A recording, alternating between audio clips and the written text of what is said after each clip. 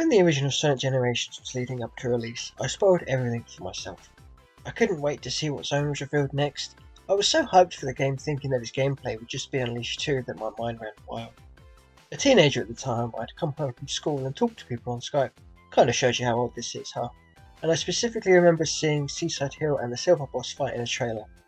Kind of odd to put those two together, but I remember Seaside Hill being unusually vertical in the image that I've never really been able to find since.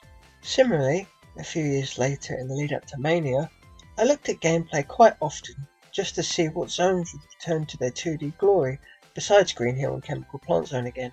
However, a little while before release, I stopped looking at things because I wanted to save some surprises for release. However, it may have been too little too late, as I knew most of the returning zones anyway, and a friend of mine got the game early and proceeded to tell me anyway.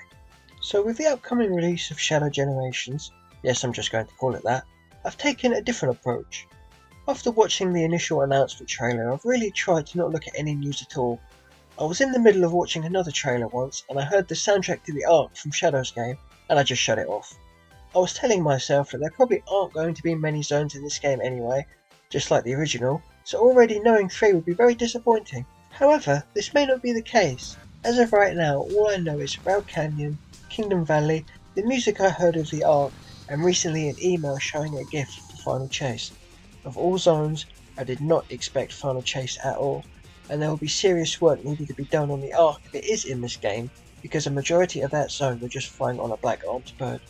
The other two seemed kind of odd to me, as I was expecting just more shadow-centric levels from SA2 or his own game, but this really does open it up to more choice. I always had a feeling that the music unlocked via Red Rings in the original generations were tracks for zones that they were toying with the idea of doing, as we see Rail Canyon and Kingdom Valley here now. It also feels just like it's more representation for the era, like when they chose Radical Highway for the 3DS game, for some reason when there were perfectly good other Sonic stages to use for that game, maybe more handheld zones. However, with that game being made in only 6 months, I still think that game is pretty good, besides all the random boxes in the way of your path for some reason in Emerald Coast Act 1. What this shows us, at least, is that this game is going to have much more variety than Sonic's story, which had 2 hill-like zones and 4 cities. Granted, the 4 cities differentiated themselves from each other very well, but nonetheless, they're still 4 cities. So I just wanted to make a little prediction video of what may show up in this game, and possibly in what order. Now, if we use the original game as a basis of what to expect in this one, we have 9 zones spread across 3 eras, classic, Dreamcast and modern, with 2 bosses for each and a final boss. Going by this, Shadow obviously wasn't in classic and only 2/3 of Dreamcast, so I don't think they'll go that model. Besides that, we haven't seen a classic Shadow. We've already seen his other gameplay. Whether or not that would be split between zones, like how his game had a morality system, I'm not too sure. The gameplay honestly doesn't look as boost heavy as Sonic, which could lead to some old school 3D design, as the Kingdom Valley gameplay has shown us. If anything, they'll have 2 halves of 5, with some zones against Gun and Eggman, and the latter being Doom and Mephiles. I doubt Mephiles will be in the story, as Doom is the focus, even if his story was really good in 06. But if you want to cover all of his bosses, then he might be in there somewhere as a boss. Unless everyone wants to forget 06 happened, considering that game erased itself, despite Sonic Team keep reminding us of it. Although, I wonder if the zone layout will even be in the same vein as Sonic Generations. If they do, I could see the first third having just SA2 stuff, the second third having Heroes and Shadow, and the last being 06, but then looking at that, I doubt they'd have Shadow's own game have the least representation. I do kind of see them highlighting the Shadow game with its own 3-zone segment in the middle if they do go the original model, but then the choices of zones to choose from will be SA2 and Heroes stuffed into one, and Shadow and 06 getting their own slot, as I really don't see anything after 06 being represented here. So let's try the original format first. If they are to bring back Radical Highway again, I think it would make sense to be his first stage, but honestly, if they're going with time distortion route again, having Westopolis as the starting zone would be so iconic. It's already had a musical rendition in Sonic Forces, and it gets memed on so often by the community just for how much you can play it, even to see the end of Shadow's game, let alone the 326 storylines. I've seen the YouTube comments, everybody wants it back. If this game actually has any semblance of a story and pacing, and doesn't just give up after the second zone like they do in the original Sonic generations, I feel like having Radical Highway next would flow well. Even if it is another similar looking city, it may even incorporate some level gimmicks from Lethal Highway, just to even it out. But it's also one of the only well-known shadow-centric zones from this era anyway. Next would be White Jungle. I'm not 100% behind this choice, but I feel like what we have seen so far will come later in the game, and I don't think they're going to choose Skyro as it's too short and gimmicky for a modern Sonic approach to work, but White Jungle could work a lot as a visual breather. The bosses for these three would be a rendition of all the gun armour, like Hotshot, but modernised to fit with the new gameplay style, and then a boss against a Bio-Lizard, which we have already seen before on the 3DS, and then what we've seen so far in the trailers. For the start of the next set, I think they'll go with Rail Canyon. I always thought Rail Canyon was a turning point in Sonic Heroes where the game starts to get more difficult, and it seems like the perfect place to start the next third. If Westopolis isn't the first stage, and Radical Highway is on its own, then you can place that here.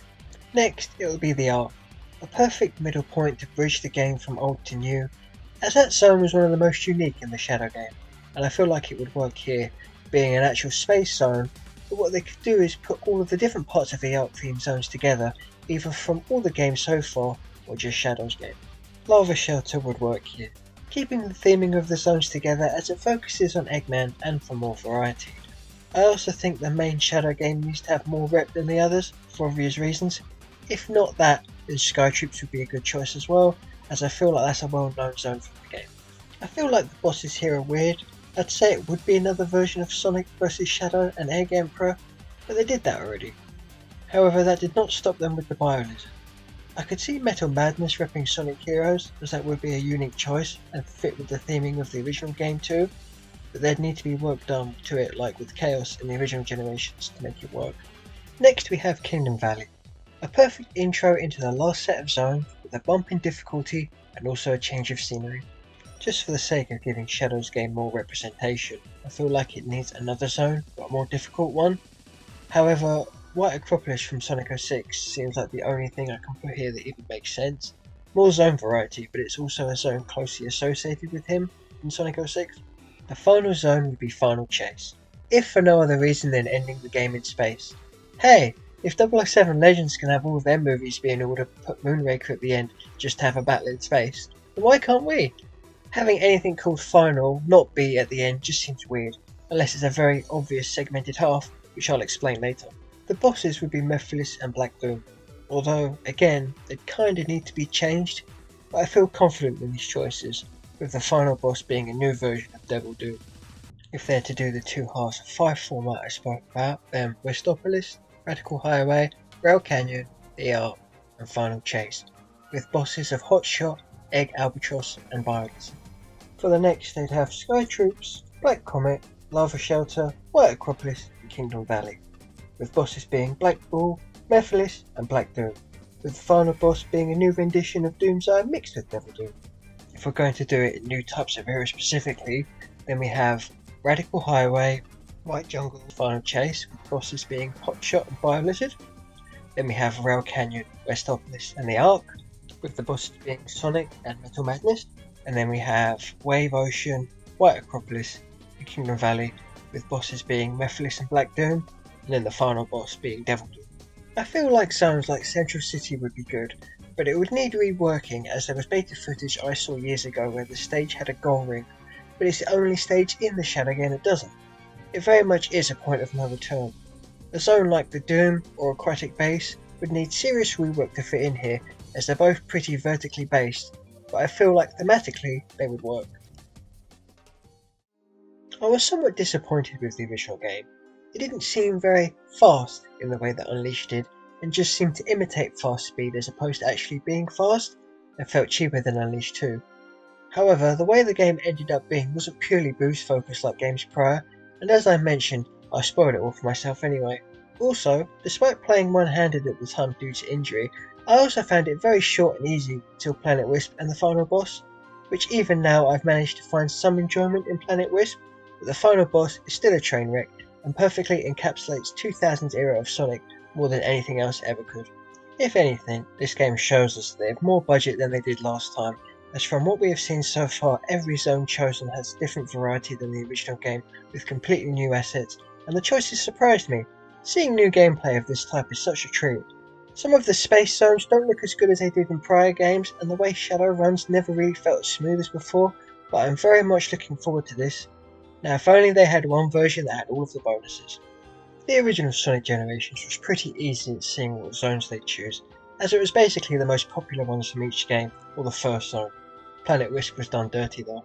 When making this video, I thought it would be easy to choose what would go where, and I just wanted to talk about it and have some fun.